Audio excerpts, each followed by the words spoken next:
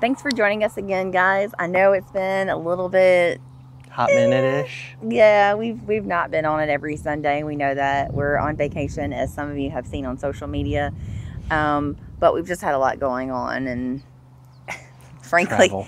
well, it's worst service ever. Oh, like yeah. in the last several, I mean, we haven't had good service in a long time. It seems like. We found basically where there's not service. Yeah. We can't tell you where there is good service. We can tell you where there's not good service. So. That is accurate. Yeah. So thanks again for joining us. This week's install is a little bit interesting. We have a little backstory on it. Yeah. So it's... but if you don't know who we are, I'm Mike. I'm Leanna, and we're the Dry Campers. We travel the country installing solar and lithium batteries in RVs for our other RVers so that they can become less dependent on shore power. So, yes, stay tuned.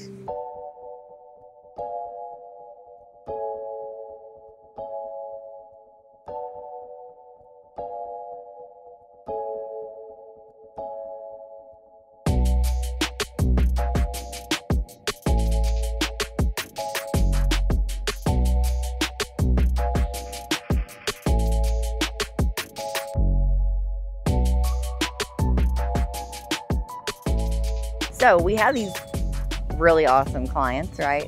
And I guess they feel like they need to, you know, in order to see us or meet up in the country with us, they decide just to buy another RV every time they want to see us. Totally kidding. Yeah. However, we did get... This is our joke with them. So Max and Dallas, if you've been following us for a while, you will actually know both of their RVs that we have previously done installations on. They have a Lux that we did way back when. December of 19. Mm-hmm. And then they contacted us in 2020 and said, hey guys, we really, really want to go out and just be out there. And we feel like we can't really do that with the Lux. So they bought an Arctic Fox. So we went back out and we met up with them again and installed another system. So now they got two RVs. So then we get a random phone call. And they said, hey guys, so, you know, we want to see you again. I'm just kidding. That's not what they said. That's kind of what it was. It's like, hey, we're making a deal happen. Yes. Do you want to, you know, move some stuff? Yeah. So essentially what happened is they upgraded from the Arctic Fox, and they also still had the Lux, though. They had planned on selling them, but COVID and everything like that, it was just impossible at that time. So basically what happened was they decided, well, you know, they wanted something different, a little bit bigger than the Arctic Fox, but something that they could still get out there and enjoy. This model is was it a 21? 21, yeah. Yeah. So this is a 2021 Grand Design Momentum 395 MS, which is a really cool layout. So if you haven't seen that layout, you should totally check it out if you're interested in Momentums. Yes. However, it was a little bit challenging for the equipment. So how about you tell us exactly what happened, or, you know, what we moved? So the original question was, hey, can you move all of the equipment from both RVs over to this toy hauler? And I said, sure, why not? So then as we're breaking Pete in, right, you know? Yeah. Why not? Just as the story unfolded, he had basically kept the Arctic Fox and traded in the Lux. And the people who bought the Lux actually wanted to keep the system, so they ended up basically just buying the Lux and the equipment. Well, and they ended up selling the dealership sold the Lux before we could actually get out there to remove the system. And so the people who they had sold it to decided I want it anyway. So right. They didn't want to, you know, have anything removed. It was all already intact. So we did have to buy that equipment for the install, but at the end of the day, it was 23 panels, 12 batteries, 2 3,000 watt inverters, 3 150-100 MPPTs, all Victron, and a 712 battery monitor. Yeah. Just a little bit of equipment. Just a few things. So there was so much solar on the roof that you can't go from end to end. You have to, if you want the back half, you go up at the ladder. If you want the front half, you have to set a ladder up. and go up in front of the the rear AC. It does have 3 ACs.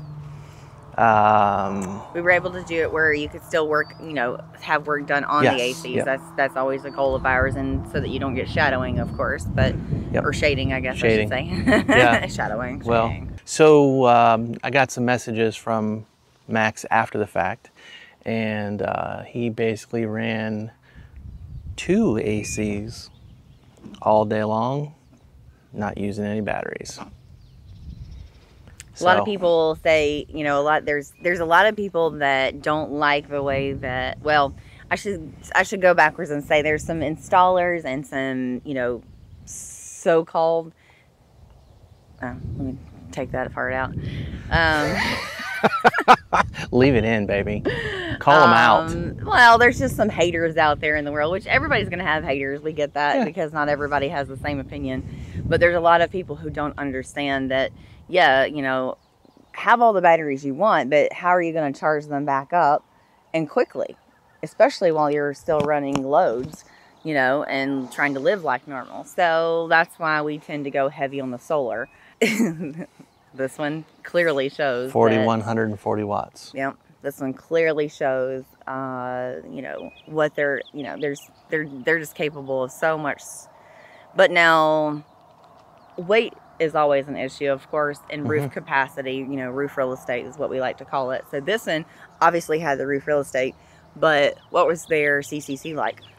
Just under 4,000 pounds, 39 and change. So the system weighed in at around 12 or 1,300 pounds. So they were still 2,700 pounds to the good for CCC. He does have a heavy Harley that he'll be hauling with him. And is he hauling that in the toy hauler? Maybe. They also have a trailer that they usually carry with them that he has the Harley in. So I didn't get details on that. Yeah, I don't know if they're going to continue tandem. It's basically the way he does it is, you know, he has a Ram 1500 that pulls a trailer with lots of tools and the thing in it, and then he has a Dodge truck, a 3500, with like a ranch bed on the back. I think that's what you call it. Yeah. I don't know. I'm not a flatbed. Flatbed. That's it. Yep. I don't know. And he tows the RV with that. So yeah. But anyhow, yeah, he's still got 2,700 pounds of cargo, plus water and stuff like that. And lots of places for them to be apart and not in the same space at the same time. Ain't that right, Dallas? That's pretty funny. Yeah. Yep. So, but when it came to fitting, the roof was fine. We were able to fit everything on there. We did do one fun thing, which was a triple wide 990 watt solar panel, which is actually 3 solar panels, but they're all bolted together and then mounted down.